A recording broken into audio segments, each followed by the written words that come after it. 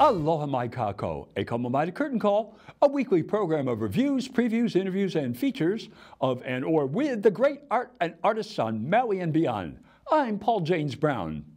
Our two intimate theaters, Maui Academy of Performing Arts Living Room and Pro Arts Playhouse, are presenting a marvelous virtual double feature for Maui thespian lovers.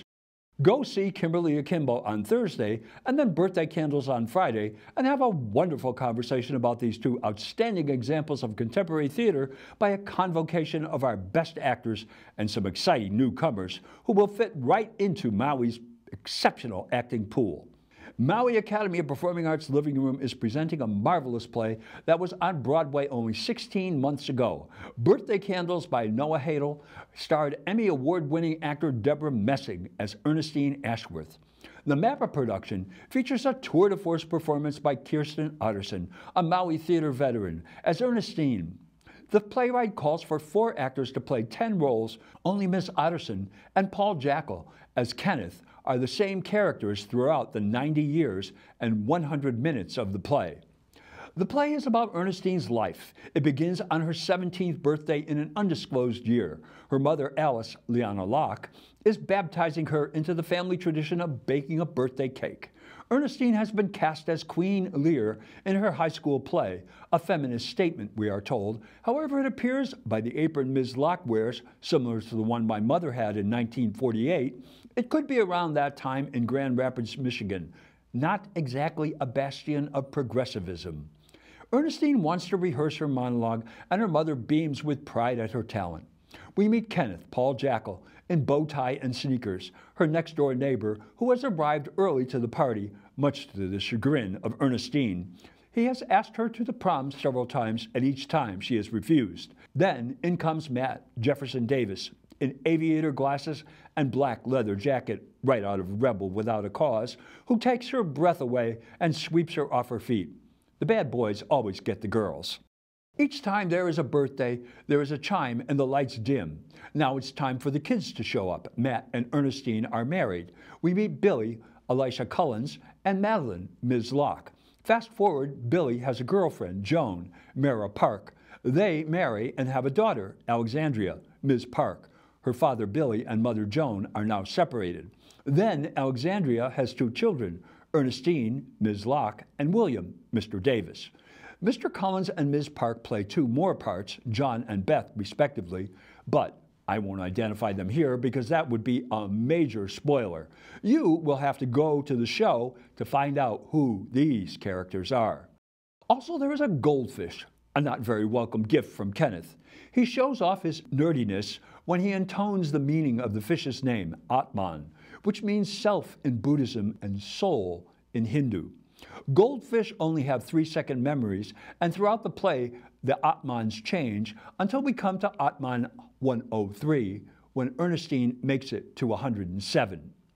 The play is about the passage of time, the consequences of the decisions we make, loved ones coming and going, the infinite possibilities of reality, and the ways that family tradition bring us together, and how we are asked to surprise God and find our place in the universe. As in life, the playwright repeats speeches and lines that resonate.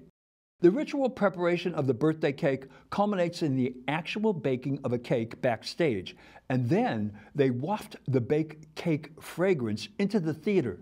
It is one of the best special effects ever accomplished on a Maui stage, and boy does that cake smell good.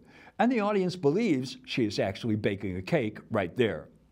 Ms. Otterson is on stage for the entire 100 minutes of the show. Everything in the show revolves around her. There are very few scenes where actors speak to each other.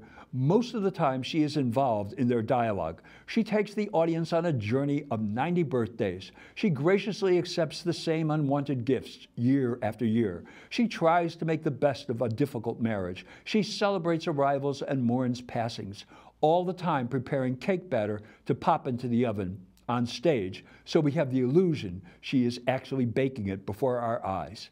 In the New York production, Ms. Messing, who admitted in an interview she was incapable of making a salad, let alone a cake, but through practice, she finally got it. Ms. Otterson ages 90 years to 107 years old without makeup. She does this brilliantly and convincingly through her physicality, vocal pacing, and attitude. Wisdom is imparted, pain expressed, betrayal endured, laid out in the frame of Ernestine's life. Ms. Otterson's work is beyond description. I cannot think of another play except for one-person plays that ask for this kind of endurance, stamina, concentration, and outstanding memorization from an actor, and she does it while preparing a cake without a cookbook. She is supported by an equally outstanding cast. Mr. Jackel's Kenneth is such a charming bumbler who cannot accept no every time he enters. You know why he is there, and you wonder whether he will ever succeed. Ms. Locke portrays three characters: Ernestine's mother, who dies between her 17th and 18th birthday, her troubled daughter, Madelyn, and her namesake great-granddaughter. Ms. Locke captures the essence of all of these characters and brings each one to life fully and completely in a marvelous series of performances. As Matt, Ernestine's husband, Mr. Davis gives us a bad boy trying to be good, a good husband, father, and breadwinner, and failing miserably at two of the three. Mr. Davis knows how to impart intimidation with a look. His great-grandchild, William, is fun, and he is clearly enjoying this character. Mr. Cullins, one of our finest young actors, fresh from a very nice turn in Judas Kiss, gives us a Billy who is at war with his sister, trying to be a musician and attempting to chart a course for his future. His adult Billy is an exploration of happiness and wonder, as well as a dip into the vagaries of aging. Ms. Park's Joan is a nervous newcomer to the family who tries to ingratiate herself to Ernestine by sharing a nail polishing tradition she practiced with her now passed-on mother. She is a bit of a klutz. Her granddaughter, Alexandria, is a darling character who loves Ernestine and names her first daughter after her. The intimate confines of the Mappa living room are the perfect venue for this play that takes place mostly in the kitchen, as every scene has cake preparation in it. The great directors Elia Kazan, Robert Altman, and Martin Scorsese were known to say 90% of directing is casting. David Johnston, the show's director, has definitely been blessed with an outstanding ensemble, and his lead could not have been better. However, Mr. Johnston's vision, sensitivity, and understanding of what the playwright is saying is way more than 10% of what makes this show a must-see. His director's notes sum up Mr. Johnston's credo, quote, "His, the playwright's, work challenges me as both an artist and a human being and has asked me to grow in both regards," unquote. That is how Mr. Johnston approaches all his works, as growth experiences not only for him, but for those members of the public who choose to be a part of his audience. What a gift he is to Maui theater lovers. Excellent work from the creative team as well. Ricky Jones' lighting, John Gormada's sound. Believe it or not, Ms. Otterson did the costumes too. The scenic design team of Mr. Johnston, Karen Wright, Christina Sugars, Jason Pelucio, and Janice Toth. Ms. Wright also did the props. Big job getting the cake ingredients. Congratulations to all. Birthday Candles runs Friday and Saturday at 7:30 p.m. and Sunday at 3 p.m. until October 22nd at the Living Room Theater, 2050 Main Street in Wailuku on the 3rd floor. Tickets are available online at www.mauiacademy.org. It's a must-see. Well, that's Curtain Call for this week. Mahalo for joining in. I'm Paul James Brown, Maui Strong. Ahui ho.